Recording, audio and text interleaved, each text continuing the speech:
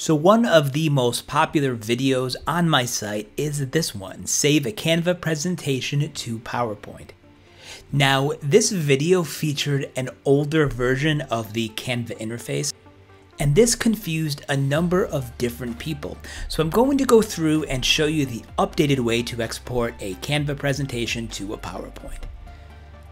Alright, so here is my presentation that I have actually created through Canva's new feature, which is Magic Presentation, but this is finished, and now what I'd like to do is export this into a PowerPoint file. So to do that, I can select Share at the top of my screen, and then what I'm going to do is to scroll down and click More.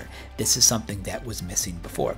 So I'm going to select More, and now from here, I'm just going to search for PowerPoint. It's right over here.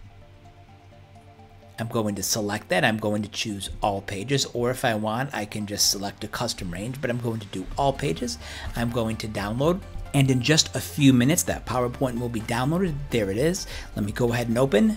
Okay, there it is. Here is a PowerPoint version of this Canva presentation. Now, because of some of the fonts that I used in my Canva presentation when I went to export to that PowerPoint format, not everything looks exactly the same. So that's going to require me to maybe make a few changes on here, but things like the pictures, the background, everything that you see in Canva minus the fonts should be reasonably similar. That's it. To export to PowerPoint, just select Share, scroll down to More, search for PowerPoint, and then boom, there it is. Thank you so much for watching. If you have any questions, leave them in the comments section below.